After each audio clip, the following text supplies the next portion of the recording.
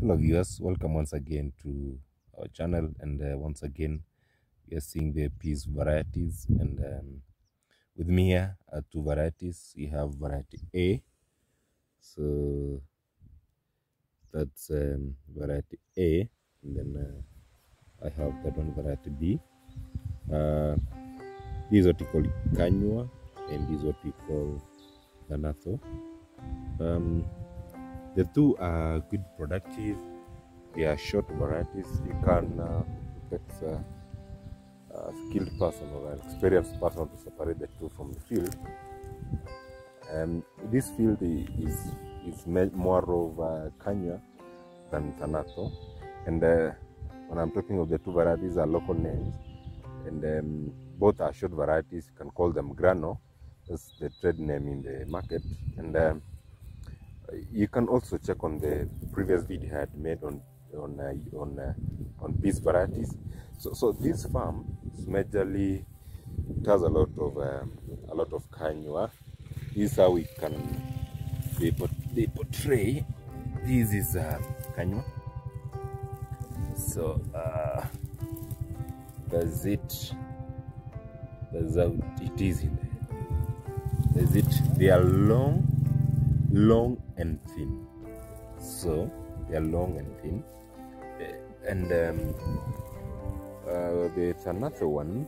Maybe I can check around, because most of it in this place is Kanywa, that variety called Kanywa.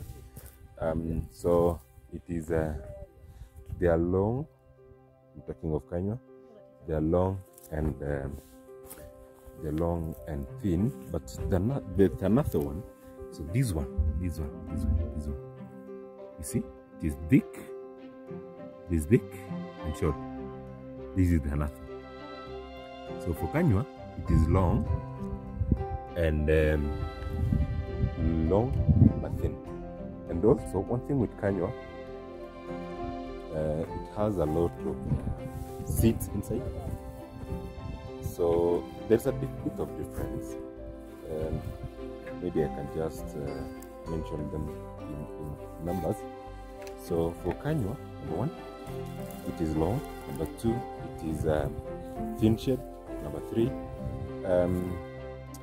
it has a lot of seeds inside. Number four,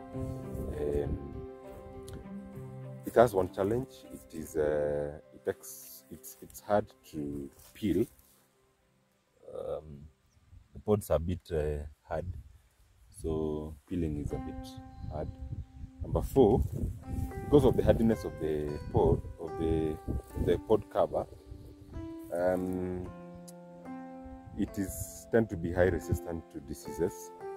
So you'll find when you're taking them to the market, you'll find Kanywa remain to be greener than Ganato. So this area, all this point, this place is a bit more of Kanywa. But now let me take you to this other field, it's adjacent. It has Tanato. So on this side it is Kanywa, and on this side it is Tanato. Unfortunately, this Tanato has not grown very well. It was not well tended. So I'm just going to look for an area which is good. Maybe I can check as I move along. There was a lot of weeds here, so we actually took time before we came to work on it. So, but it's picking up. At the end of the day, we'll get something. At least we're expecting some. So you can see even the pods, they're big. They're big. The pods are big.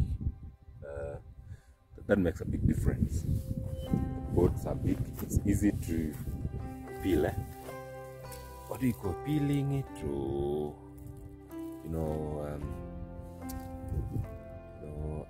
removing the seeds. That's it. So this is the Ganato. This is Kanywa. You can see they are small sized. You can see how they are. They are small sized and long, you can see. And this is full and it has ripen. This has ripen. But for the natho, just to ensure that I give you the difference. For the natho, you can see how the pods are. So this one pod of the natho, they're big. They're big sized.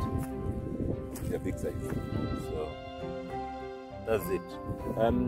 So I've said for the natho now, they're big size, they have big seeds, easy to unwrap the pods.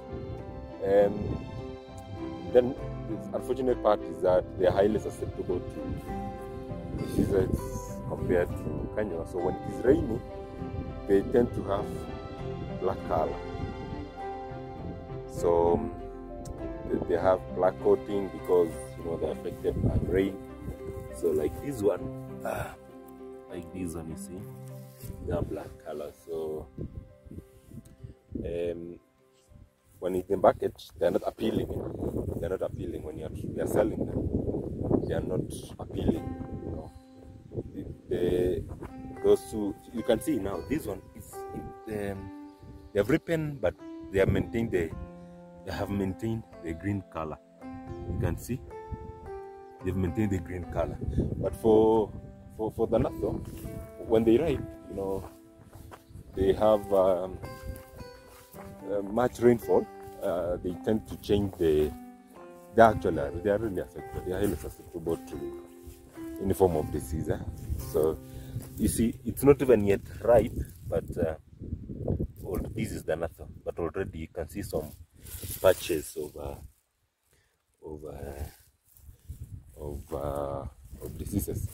There is another variety which you can also check on my other YouTube, another work I did. This is the natho. You see how big they are? They're big, but now you can see the patches. There's another one called Gigodoro. Gigodoro is bigger than the fruit, or the pod is bigger than the natho. But now the fruits are small, so the market is not good, because now you don't have big pod, but what is being eaten is small. So at the end of the day, it's not cannot fetch good money. So this is Gigodoro. This is that variety I was talking about, and as you can see, the pods are giant. You can see the pods are really giant. Big sized pods. It's actually the biggest, I can say, the biggest type of piece. Has biggest pods, you can see. Though the unfortunate part, maybe I can plug it. Not allowed, but just accepted for educational purpose. We just have to do this. So you can see the size. It's actually very big, very big. And the pods, the seeds inside, you can see they're actually smaller, and they're few. This is Gigodoro. For the Kenya, this is Kenya. You can see it is small. You can place the two, so you can see the other one is giant, the other one is small. And then in the middle now is where we have the natho. And the one thing with the natho, it's easy to shell it. Is it shelling? Yeah, to shell it. That's why when you take the market, you end up getting good money. You end up getting or fetching. It's easily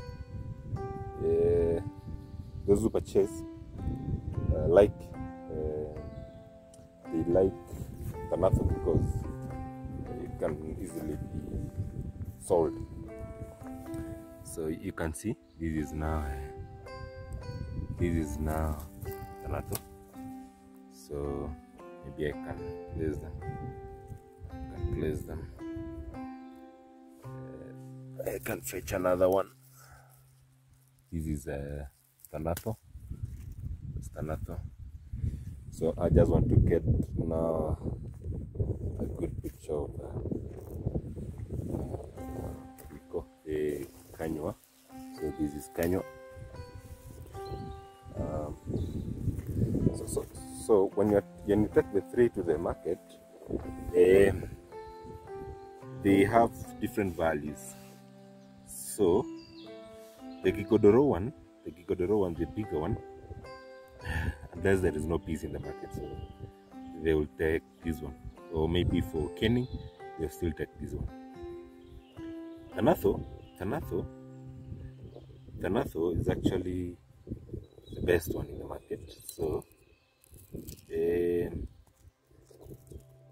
the buyers love Tanato because it's easily, you can remove the seeds easily.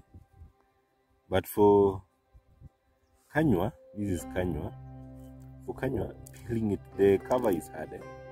Though it has, it's not affected by the rain, so it's hardy. They reach the market being greener than Tanato, or they have good weights. But the person or the people harvest or shelling it, they want something you can quickly do it for them to cook. So, and one thing, Tanato is a bit sweeter, easy to ripe. Yeah, that's a very good factor. It ripes faster than Kanywa and Tanato. It ripes faster. Tanato ripes when it is being cooked faster than Kanywa or any other variety. So in 15 minutes, yeah, we are good. So this one, unless someone is buying pots, the Godoro one, unless someone is interested in pots, then you can purchase this. But most people, they are interested in the seeds. Yeah? So this one is just heavy. Godoro is heavy because of the pot, but at the end of the day, what you have is little. So that's what it is. That's how it pretends. This is a classic example of Tanato. Yes, Tanato is a classic example of Kanywa. I'm actually trying to differentiate the two because not everyone can identify easily or can separate easily unless you see Kanywa. This Kanywa is a bit long, yeah, it's a bit long, but the cover is a bit hard as compared to Tanato. That's it. When you're also planning to plant, I only know of one place in Kenya where they like Kanywa, but everyone else is taking Tanato. Everyone else like Tanato. That's it. So this is Kanywa. This is Kanywa. So you can see how Tanato is thicker. You might think the other one is fed with nitrogen, fertilizer, and the other no, it's not that way. Even Tanato, even Kanywa, when it is right, they still maintain that the slim shape. So you can see how it is there. It's long, but it's not thick. But when it comes to Tanato, you see, it's thick, It's thick. And that's it. Thank you for watching. Hope you learned something. Remember to subscribe, share, like for more videos. Hit also that notification bell when I do something else. You can easily get the information. Thank you. Meet you in the next video.